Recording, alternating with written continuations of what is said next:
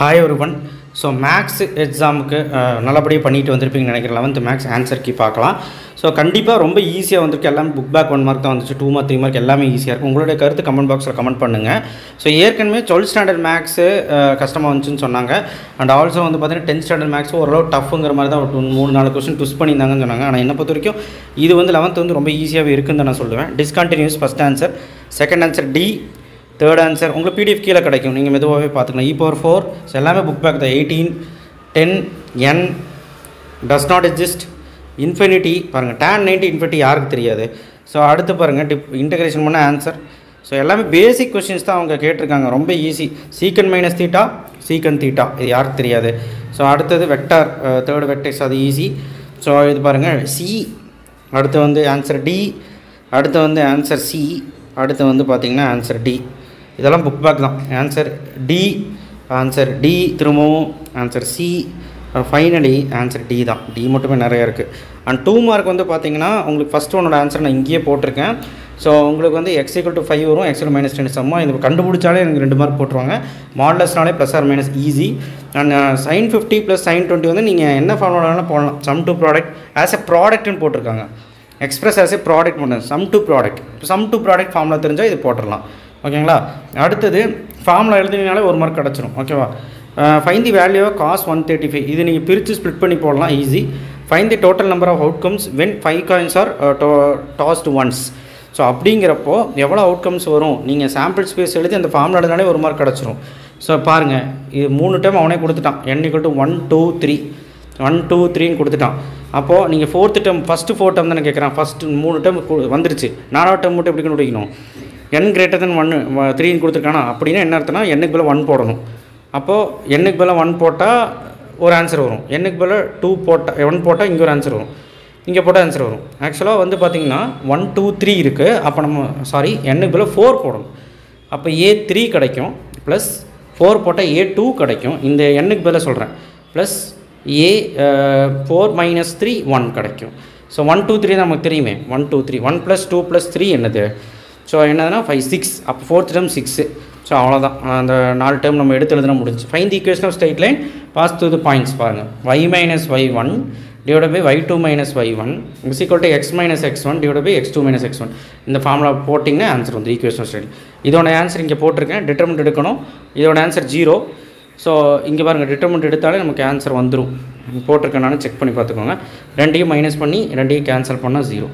So அடுத்தது unit vector formula போட்டிருக்கேன் பாருங்கள். வெக்டர் அளவு யூனிட் வெக்டார் அப்படிங்கிறது இந்த ஃபார்முலா போட்டால் ஆன்சர் வரும். ஸோ அடுத்து டிஃப்ரென்சியேஷன் நீங்களே சொல்லுங்கள். dy/dx போட்டால் 3x² வரும், 10xன்னு வரும், ப்ளஸ் 3 வரும். அவ்வளோதான். ஏன்னா 7 0 ஆயிரும் constant. This is the answer for 29th. 30th வந்து இப்படி போடலாம், பட் செயின் ரூல் யூஸ் ஆகும்னு நினைக்கிறேன். பட் ஆனால் ஈஸி தான், போடலாம். ஓகேங்களா? ஸோ எல்லாமே ஈஸியாக தான் இருக்குது, கம்பல்சரி முதல் கொண்டு. ஸோ அடுத்த 3 மார்க் வந்து பார்த்திங்கன்னா உங்களுக்கு எப்படி இருக்குது அப்படின்னு சொல்ல போனால் ரொம்ப ஈஸி. செட்டுக்குள்ளே செட்டு, இது ஒரு செட்டா, சப்செட் வந்து இது தானே, x = 4n + 1. அப்போ நமக்கு வந்து இங்கே கண்டிஷன் கொடுத்துருக்காங்க, நேச்சுரல் நம்பர் 3 4 5 எடுக்கணும்.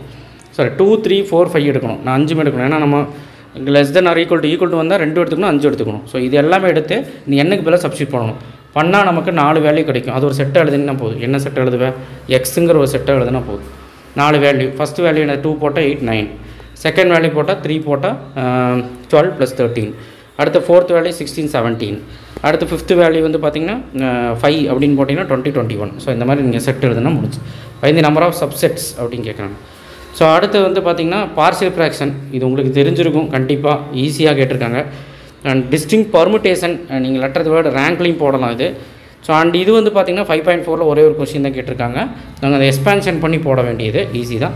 So distance from the point line, இது ஒரு ஃபார்முலா, அனலிட்டிக்கலில் ஃபார்முலா யூஸ் பண்ணி போடணும். இது வந்து ப்ராப்பர்ட்டியாக யூஸ் பண்ணி போடலாம். என்ன ப்ரூவ் தட் அப்படின்னு கேட்டால் ப்ராப்பர்ட்டி யூஸ் பண்ணி போட்டால் ஆன்சர் வந்துடும். டேரக்ட் மெத்தடுக்கு மார்க் இருக்கான்னு தெரியல, ஆன்சர் கீ வந்தால் தெரியும். ப்ராப்பர்ட்டி யூஸ் பண்ணால் இது ஆன்சர் ஒரு ஃபேக்டர் தியரிலையும் போடலாம், சாதா ப்ராப்பர்ட்டிலையும் போடலாம். ஸோ அடுத்து ஆங்கிள் பிட்வீன் வெக்டார்ஸ்ன்னு சொல்லிட்டாங்க. cos θ அப்படின்னு போட்டால் முடிஞ்சு. cos θ என்னது? இது a வெக்டார், இது b வெக்டார். அப்போ a vector dot b vector / a vector modulus b vector modulus. அவ்வளோதான், நீங்கள் தீட்டா கண்டுபிடிச்சா முடிஞ்சு. இது பாருங்களேன் எவ்வளோ கேவலமாக கேட்டிருக்காங்க. டிஃப்ரென்ஷியேட் பண்ணலாமா? 2x + 2y × dy/dx dy/dx. ஓகேவா? Okay, 2x + 2y into dy by dx is equal to 0. இப்படி வந்துருச்சா? இது dy by dx கண்டுபிடிச்சா dy by dx என்னது? minus x by y. அப்போ dy by dx என்ன? minus x by y. அவ்வளோதான். So இதுவும் அதே மாதிரி தான் f dash கொடுத்துட்டாங்க, f of x கொடுத்துட்டாங்க. ஃபார்முலா வச்சு போட்டால் ஆன்சர் வந்துடும். அடுத்தது tie is rolled once even number getting, ரொம்ப ஈஸியாக கேட்டிருக்காங்க compulsory. So find the probability getting 6னா it shows and even number அப்படின்னு கேட்குறாங்க. It shows and even number அப்படின்னா டைனா 1 2 3 4 5 6. இதில் ஈவன் நம்பரில் என்னது சொல்லுங்க பார்க்கலாம். 2 4 6. அப்போது ஃபைண்ட் தி ப்ராபபிலிட்டி கெட்டிங் 6னா 1 தானே. அப்போ 1/6 அப்படின்னும் சொல்லலாம். ஓகேங்களா?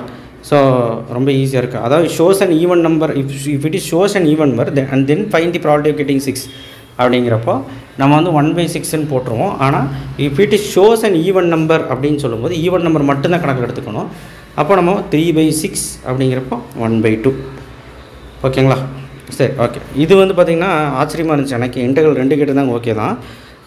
பட் ஆனால் வந்து இது எனக்கு ஆச்சரியமாக இருந்துச்சு. இந்த சம் வந்து நம்ம ஃபஸ்ட்டு பேஜில் இருக்கும். வென் டயக்ராம்லையும் போடலாம், A union B union C அந்த ஃபார்முலாலையும் போடலாம். Easy some. ஸோ இது வந்து பார்த்திங்கன்னா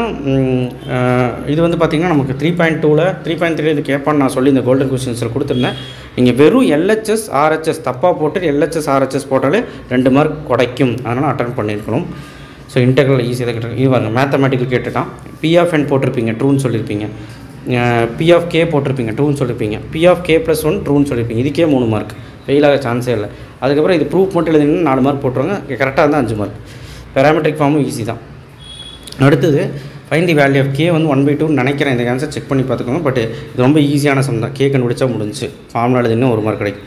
இது பாருங்கள், திரும்ப LHS = RHS. இது வந்து என்ன பண்ணணும், இது 2 டைம் எழுதணும். Into 2 time. இந்த செகண்ட் ரோவுக்கு மட்டும் சைன் சேஞ்ச் பண்ணி நீங்கள் இன்ட்டு பண்ணிங்கன்னா இந்த ஆன்சர் வந்துடும். இன்ட்டு பண்ண தெரியலன்னு இந்த ஆன்சர் மட்டும் எடுத்து எழுதுனாலே நமக்கு எவ்வளோ 3 மார்க்கோ 2 மார்க்கோ கண்டிப்பாக கிடைக்கும். ரைட் ஆங்கிள் ட்ரையாங்கிள் நம்ம எக்ஸாம்பிள் சம் தான் கேட்டிருக்காங்க. இது வந்து √49 வரும். ஒரு ஆன்சர் √49 வரும், இன்னொரு ஆன்சர் √98 வரும். நம்ம ரைட் ஆங்கிள் ட்ரையாங்கிள் ப்ரூவ் ஆச்சு. ஏன்னா √49 ப்ளஸ் பண்ணால் √98. ஓகேங்களா? ABBCCA கண்டுபிடிக்கும் போது. ஓகே. அடுத்து வந்து பார்த்திங்கன்னா லாஸ்ட் கொஸ்டின் நார்மல் ஃபார்மாக மாற்ற சொல்லியிருக்காங்க. So 2 identical units containing 6 black and red ball, 2 black and red ball. Units chosen at random and ball is drawn from the each. Find the probability of that ball is black. The ball is black. What is the probability that is from the first unit? இது ரொம்ப ஈஸியாக தான் இருக்குது. சாதாரண சம்மு தான் நமக்கு வந்து. ஆனால் ஃபார்முலா யூஸ் பண்ணணும் இங்கே.